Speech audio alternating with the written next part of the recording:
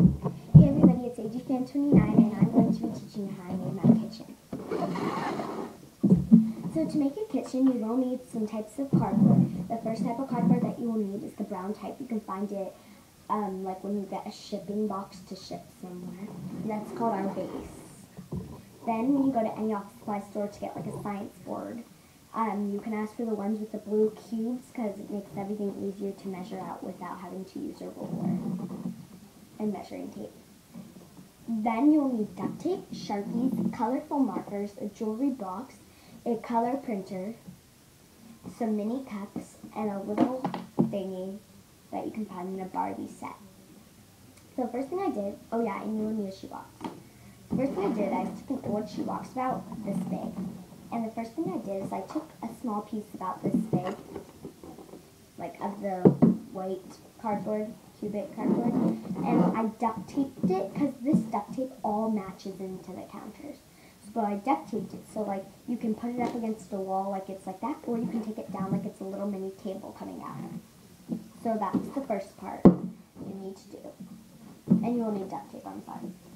So the next thing you're going to do is make a microwave. And the microwave, simply, I didn't know how to make a microwave, so I went on Google Images and I printed out a picture of a microwave. I glued it onto a jewelry box. And the jewelry box does open. And in the jewelry box I keep food, such as yogi, calming tea.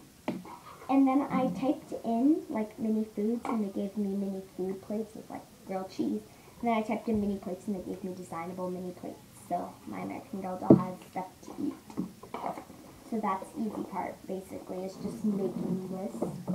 So the next thing I want to do is a backsplash. And the backsplash is going to have to attach to the white piece. The backsplash, all you need is to cut a piece that's the size of your countertop, and you need to dot it with stuff. You can do any design, I just have colorful dots. You are going to tape it on. Then you're going to do your base. Basically, all your base does is you're going to take a piece that's the same size as a white piece that you cut. You're going to put the white piece onto the brown piece for structural matters. So then you have your counter. You can use any type of duct tape. You can use zebra, polka dot, black, brown, orange, purple, pink, you know, I don't care.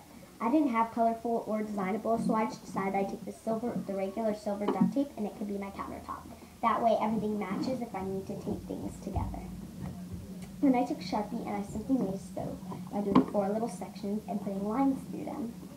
Then for the oven, I did take a piece of cubic, I put a square and a handle, and then I simply took some duct tape and did it underneath the stove. Then you're going to take your little box, place it to either side you want, take your little martini, and put it on the front of that.